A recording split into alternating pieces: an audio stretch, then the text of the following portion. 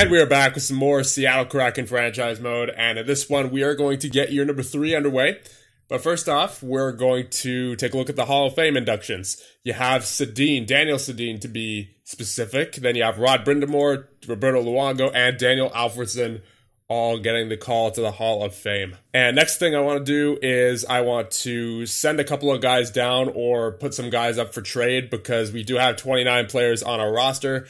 Currently, in goal, we have Saros and Oettinger. That's obviously not changing. On defense, you have Pelech, Mata, Kulak, Hughes, Bowie, Nudivara, Aho, Nemec, and Jensen. We're going to shop Jensen, see what we can get for him. Because as we can see, we have 9 defensemen. Not going to need him for sure. For forwards, you have Duclair, Kempe, Pearson, Baddock, Fast, Nichushkin, Lundestrom, Fantilli, Stahl, Koklachev, Wright, Kelman, Kokaniemi, Coronado, Siernik, Van Sickle, Olesen, and Johnston. We're going to send down Johnston and Olesen. They're only a 1-star current ability. They're not going to be able to play at this level just yet. So it looks like all we'll be getting for Nick Jensen is a 6th.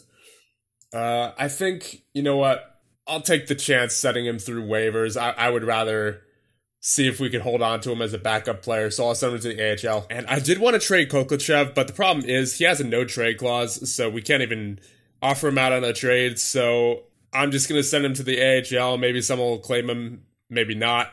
I don't know.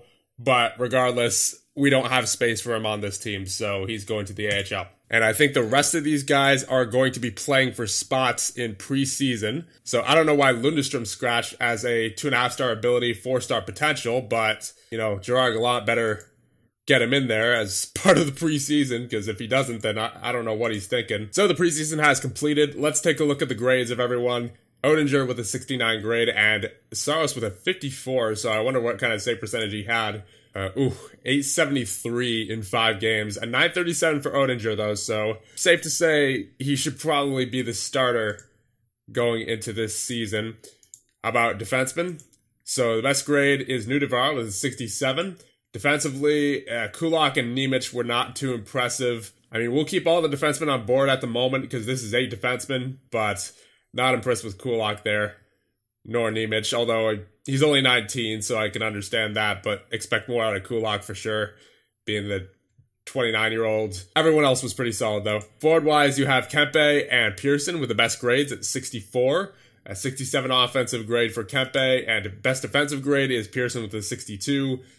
Everybody else, not too impressive, but that's to be expected, I suppose. Hopefully guys like Shane Wright and Van Sickle and Lundestrom can see some growth this year, and obviously our other prospects like Siernik and Coronado and Fantilli. So I think I'm going to cut Kelman here. I'm going to send him to the AHL, and Baddock really has not simulated well in his time here, so I think I'm going to offer him out on a trade since he's a 2.5-star. He'll probably get claimed if I put him on waivers, presuming he needs to go on waivers, so I may as well just shop him. So Montreal is willing to give a 4th. Liljegren from Toronto, really? How is he in this game? 2-star ability, 2.5-star potential. And then there's Bear Hughes, apparently, from the Washington Capitals. 1.5-star ability, 2.5-star potential. I'd rather have Liljegren, I think. A 4th from Tampa, and Jacob Lilia from Columbus. I like Toronto's offer, honestly, with Liljegren, but then if I take Liljegren, who'd be getting cut off our defensive core? Maybe we just send Nemec down to the AHL just to get him used to North American ice, I suppose. Yeah, I think we'll do that for now. And then we will accept that trade from Toronto for Timothy Liljegren. And on our final roster is Saros and Oettinger, of course, in goal. Mata, Pelech, Kulak, Hughes, Bowie, Nudivara, Aho, and Liljegren on defense. And forward, you have Pearson, Nichushkin, Kempe, Coronado, Van Sickle, Stahl, Wright, Kokaniemi, Lundestrom, Fantilli, Duclair, Fast, and Siernik. So I don't know what's up with some of these players that are being waived, but apparently Nolan Foote has been placed on waivers, along with the likes of guys like McIsaac, Hayton, Lankinen, Shane Pinto's also there. So like I said, I don't know what's going on here, but I am certainly going to make a claim for Nolan Foote. Now that we have Nolan Foote, we're going to have to trade somebody. I'm thinking that's going to be Nichushkin because wasn't impressed by his preseason performance, and honestly, he didn't have too many points last year either, only 23. The best we could get apparently for him is a 4th. I'll take it. All right, so expectations for this season.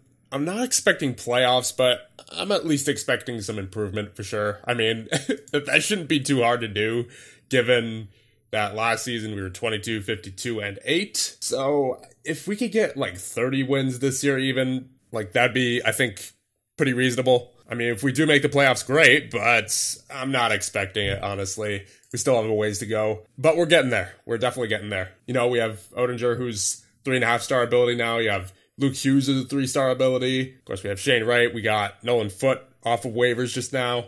Lundestrom, Fantilli out of the draft just this year. He's already a 2.5-star ability. So I had to send down Aho recently because he wasn't playing well, and I also had to make some space for Kokachev, who I called back up because we had quite a few injuries at forward recently. But besides that, we're 7-18-1 on December 1st. Not impressed, to say the least. We could definitely be doing better. As we take a look at our top point scorers, you have Jordan Staal with 13 points in 26 games. What about defensemen? Luke Hughes with 9. I mean, I guess that's okay. Oettinger with a 9.10, Saros with a 9.03. But I think for where we are now, we could definitely be doing better record-wise. I mean, we obviously still have a young team and we still have a lot of growing to do, but we shouldn't be this bad, I don't think, at this point. I'm considering firing Gallant, honestly. I might want to hire someone who favors prospects over a balanced approach for favoring veterans. Not going to do that now, but it's something that's certainly, it's on my mind for sure. So he's not going to have a significant role right now, but I think I want to hire Davis Payne as an assistant coach just for the time being, because I think he might be a potential replacement for Gerard Gallant if things don't work out. So before heading into the trade deadline, there are a couple players who I want to renew. That would be Saros and Pelech. Saros wants 8.6. I don't know. I don't think so. Pelech, 6.4 for 6 years with a no movement clause. Honestly, Saros has only played 14 games this year. Oettinger has played 35. And Saros in the games that he has played, 886. I'd rather just trade him. Just get him out of here, honestly.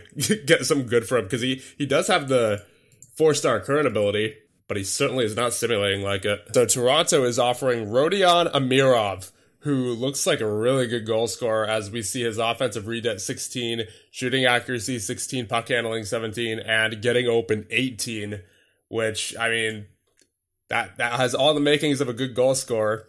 Unfortunately, it looks like he only has 10 goals this year with Toronto, and a 56th grade for that matter, but he's only 22, and it's not like he's going to be costing us $8 million like Saros, so we may as well take it. And this is by far the best offer that's on the table, so let's do it. And apparently they rejected their own trade offer. I mean, I don't know how to explain that, but they literally offered that as we take a look here.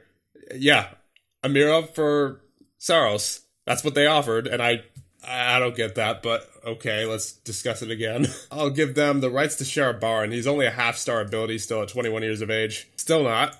Okay. I'll add in Tampa's 4th. It says they'll probably accept this. So Saros, Sharabaran, and a 4th for Amirov. And there it is. Saros, a 4th, and Sharabaran for Rodion Amirov. Complete trade, and welcome to Seattle, Rodion Amirov. And that also means that Pavel Francouz is now on our roster full-time, and that we're going to have to send somebody down here. So, man.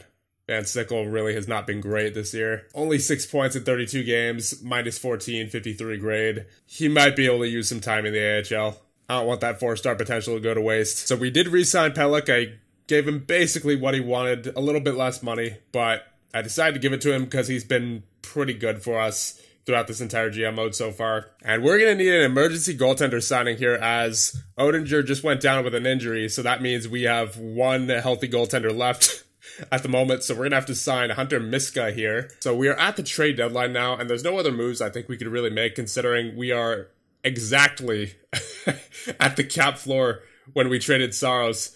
So, I mean, we don't have much flexibility in that respect. We've been better lately. We're 21, 37, and 3, so it looks like we'll be better than last season at the very least. I take a look at the stats. Duclair currently leads our forwards in points with 39, so nothing new there. Defensively, you have Luke Hughes with 20 points. Madison Bowery leads with 22. And a goal, currently we have Francouz and Miska because obviously Oettinger is injured. So there's not much to be done, really. We just have to ride out the season once again, and I think in the offseason we're going to have to consider the future of Gerard Gallant because I'm not liking the progress. It's year 3, and at this point we should be at least, you know, I mean, we definitely improved this year. I mean, the year's not over, but based off what we're seeing so far, we improved, but only very slightly. Not the amount that I was hoping for sure. So we finished the season 27, 52, and 3. So I think that's our best season by literally 2 points. Or actually not even. Because we had more overtime and shootout losses our first year. We actually only had 57 points this year compared to 63 our first year. So all I'm saying is I need to see some significant improvement next year for sure. I mean, even taking a look at the the manager news, it says Gerard Gallant's job in jeopardy. Management's patience with Gerard Gallant is reportedly wearing thin. I mean, yeah, that's pretty accurate. Now let's take a look at the final stats for the season. So injured players, Luke Hughes with 27 points in 75 games. Not too shabby. I think that's a career high. That should be a career high. So overall, pretty good season from him. Definitely want to see more next year though. And as for our active roster, 52 points for Duclair. Yeah, he's led our roster 3 years in a row for scoring at this point. So I don't know if I expected anything less. Kempe with 44 points. Amirov with 43 points. How many of those were with us? 15 points in 27 games. Okay. I mean, that's, I expected more goals than assists, but that's fine. Fantilli with 36 points. He's 4th on our team. Nolan Foote, 33. Lundestrom, 33. Wright with 28. Just looking for prospects here mostly. Ciernik with 19. Coronado, 14. And then in goal, Francouz and Oettinger. A 906, a 907. And then taking a look at Palm Springs, we have Van Sickle down here, and actually his potential dropped. So I don't know if that was the right move. So it looks like, yeah, we're gonna call him up to the NHL. And I probably shouldn't have sent him down, honestly, but I felt like, you know, he wasn't doing much up here, so I felt like maybe some time in the AHL would have done him some good, but apparently not, just based off his potential dropping. So that's my bad. So I think with that, we'll leave it off here. Remember, hit like, subscribe, and in the next one, we will get on with the offseason of year number 3. See you guys then.